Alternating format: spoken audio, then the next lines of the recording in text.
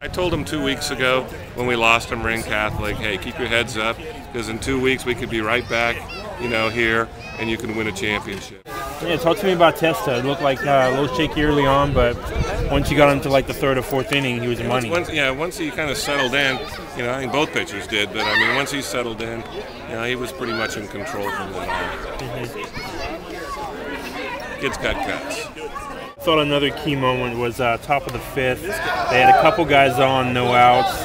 The guy tries to bunt, and Mike made a great play. That was a heck of a play on the pop-up. I mean, showed why he's an all-league running back on that play, I think. He's got great acceleration. Tell me about it. When you saw it fly off the bat, did you think it was gone? I did. It felt good. It felt great off the bat, but I don't know. That's the third one off the fence this year. I haven't had one out of the park. Just seems like it's not happening. As far as like big hits you've had either this year or in your career, is that pretty much the biggest? That'd be the biggest. Yeah, it'd be the biggest.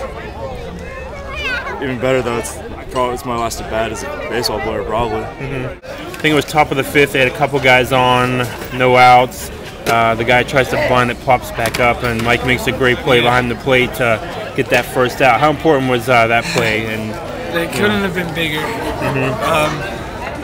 I think every out that we got tonight was a huge out because they were really scrappy. They were probably the hardest team I've ever pitched against. They're one of them. Way to go, man! They were scrappy and they kept fighting.